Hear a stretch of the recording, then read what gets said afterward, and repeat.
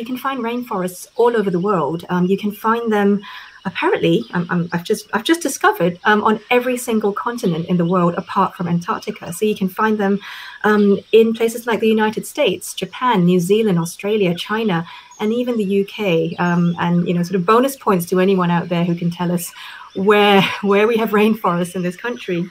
And so there are different kinds of rainforests. You can find rainforests in mountains. These are sometimes called cloud forests. You can find temperate rainforests, which you find in countries where there are different seasons.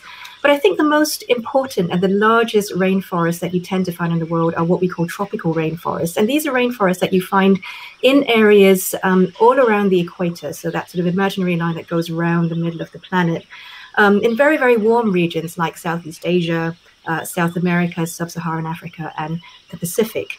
And so tropical rainforests are quite interesting because they're rainforests that are both wet and hot all year round, which means that trees and plants can grow really, really well in them. Trees and plants really like these sorts of conditions. And by this, I don't just mean a few species of trees and plants. I mean hundreds of species of trees and plants, as well as hundreds of animals and insects and other life forms that exist within them. So in that sense, tropical rainforests, but rainforests in general, are really special because they're incredibly biodiverse, which means they've got lots of different species of life forms living together in the same space. And so I guess in that sense, we could also think about rainforests as being sort of treasure troves of life.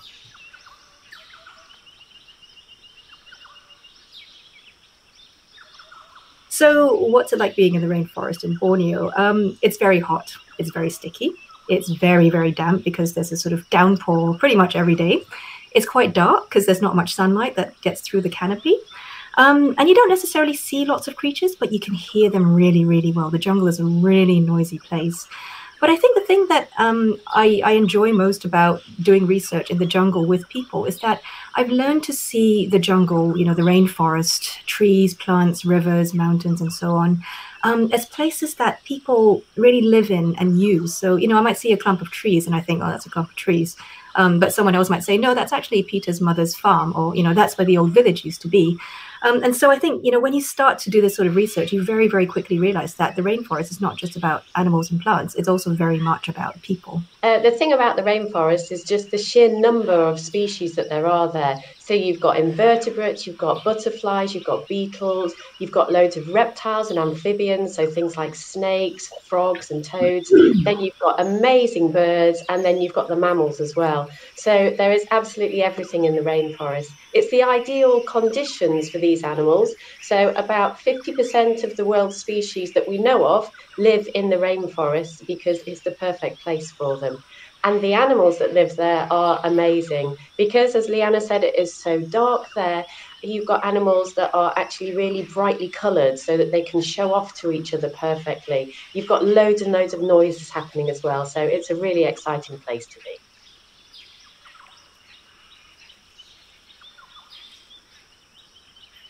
So there are deadly animals like the jaguar, who's going to pounce on its prey, tigers in some rainforests, like the ones I got on my T-shirt here. There are plenty of deadly snakes, so there are vipers, there are rattlesnakes, there are deadly amphibians as well. But I think if you're looking at the ones that are deadliest to humans or kill the most humans, there is the poison dart frog. So I think the deadliest one of those is the golden poison dart frog. And this is what a lot of the indigenous people use on their weapons, so things like arrows, so that they can kill things. The poison dart frogs actually eat venomous things or the things which are toxic, and then it makes their skin toxic. So if you were to maybe... I don't think you would do, but if you're going to lick a frog, then certainly there is enough venom on that skin. It's been reported to kill 10 adult humans, so just from one poison dart frog. So that is pretty deadly. But the thing that I think kills the most people in the forest is the mosquitoes, because of the different diseases that it carries, so things like malaria. But in terms of deadly, I think you've got things like the poison dart frog, pretty cool. They're also really brightly coloured as well, so it's warning coloration to warn you that they are deadly. So things like bees and wasps have got the striped yellow and black warning coloration. The poison dart frogs, you've got ones that are bright blue, maybe red, green, and quite often with blacks on them as well. So that is a warning to other animals, stay away, I'm deadly. We also need to think a little bit about what we define as animals. And I'm going to be a real sort of social anthropologist here and say that humans are animals too. And in some ways, we could also think about humans as being extremely powerful animals that are able to shape the rainforest in many, many different ways. But it's also quite important to kind of figure out which humans we're talking about here, right? So if we're talking about humans who've lived in the rainforest for a very long time, yeah, they kill animals, they hunt animals, they eat animals. They use trees and other resources from the forest to live. And they've been doing that for many, many years. This is just part of life in the rainforest. And generally speaking, those humans are pretty good at not being too deadly, even though they're pretty good at actually, kind of using what they need from the rainforest to survive. I think where things get a little bit trickier is where you've got other humans who come in and change the rainforest in very big and very quick ways. When, for example, you've got very large areas of rainforest that are very quickly cleared and sort of razed, burnt for huge plantations, for mining, for new dams or new roads. These are pretty massive projects, and very often they are important to the country in various ways. But if they're not done carefully, they can cause a lot of damage, not only to the forests themselves, but also to the people who live in them. And so I guess that is one way we could also think about, the influence of one particular animal on the fate of the rainforest. And humans can be pretty deadly.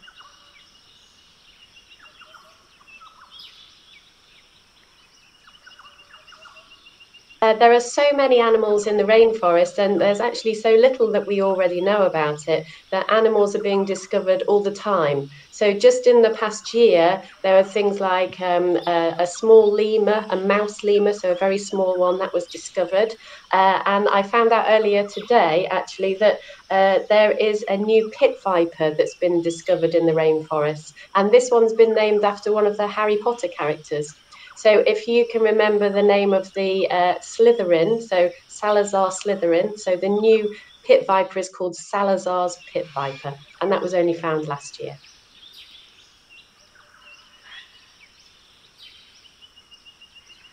So deforestation is basically any sort of activity that involves getting rid of trees from forests by cutting them down, by clearing them, by burning them, so that the land can then be used for other things like farming or plantations or building new villages and stuff. And I've probably given you a little bit of a hint in my previous answer, but I would say that deforestation is not necessarily a bad thing. We have to remember that rainforests have always been used by humans for many, many centuries. They've always cut down trees, for their tools, to build their houses. They've always burned and cleared areas of land for their farming, to grow their crops. This is all pretty normal. And generally speaking, most communities that live in the rainforest have a pretty good idea of how to manage their land and to use it sustainably, right? So how to use the forest so that it's still able to grow back and recover rather than being completely destroyed. So, for example, the people I work with in Borneo are rice planters. And what they do is every year they will clear and burn a piece of land for their rice farms and to grow their vegetables and stuff. And they might grow rice on that piece of land for 1 or 2 years. And then the next year they'll sort of move on to another piece of land and clear that and leave the previous piece of land to kind of grow back and recover. And what you tend to find is that because they've got quite a lot of land in this area, every piece of land gets about 7 to 10 years to recover. And so that means that they're able to sort of farm sustainably without actually damaging the environment too much. I think it tends to get a little bit trickier when we start looking at deforestation on a really large scale. When, as I said, you start clearing these huge tracts of rainforest to create plantations or mines or build dams or roads. And I think it's important to say that these projects are not necessarily bad, in the sense that I think it is reasonable for countries to want to use their forest resources to give their citizens a better life. These are very often important sources of income for people who live in rainforests. And people who live in rainforests also want to have roads and electricity and piped water and, access to clinics and schools and stuff. So we can't really, say that they can't have that just to sort of save the rainforest. And I suppose the real challenge here is how to make sure that you're able to use that rainforest carefully, and also to ensure that the people who live in it, are sort of being healthy, and that they're doing all right, without causing the complete destruction of that rainforest. And that's a really, really difficult balance to strike. And many governments and many places are struggling with that question right now.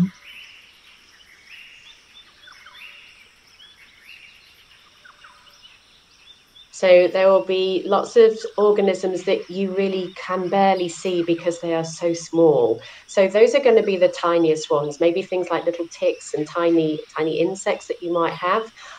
Some of those really small ones, the frogs, are extremely small. The mouse lemur that's just been found, again, that's really not going to be very big at all. And quite a few chameleons now are maybe just the size of your thumb, the top bit of your thumb, it would be able to sit there. So there are some amazing animals that are extremely small, but obviously we don't know that much about them because they are so small, and we have to use special instruments to actually go out and find them.